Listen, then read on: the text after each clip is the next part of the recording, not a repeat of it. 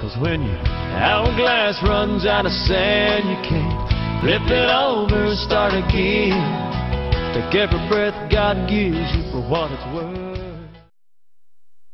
Megan Meyer was a typical teen living in a Missouri suburb, and like most 13-year-olds, was unaware of the potential danger lurking behind anonymous networking sites like Myspace. She got this email from this boy named Josh Evans. Josh claimed to be a 16-year-old boy, and the two chatted online for several weeks, until one afternoon last fall when Megan returned home from school to find a message from Josh insulting her. Megan gets an email or a message on her Myspace from Josh saying that, "I don't know if I want to be friends with you any longer because I hear you're not nice to your friends." They were only words, but to a young girl like Megan, they cut deep.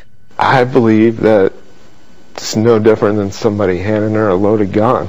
The day after the exchange, her mother discovered Megan in her bedroom closet.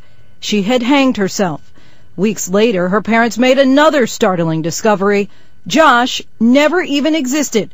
The screen name was created by the mother of Megan's former friend who lived just down the street. Yes, I believe they were the ones that took her to the edge of the cliff and gave her the nudge to go over. At least a third of teenagers report experiencing cyberbullying. The parents of 13-year-old Megan Meyer are hoping that by speaking out, they can protect other children from cyber suicide. No charges have been filed against the neighborhood mother or her family, but Megan's parents still hold them responsible for her death. Lindsay Davis, ABC News.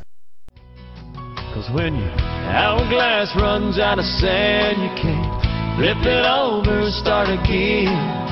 Take every breath God gives you for what it's worth.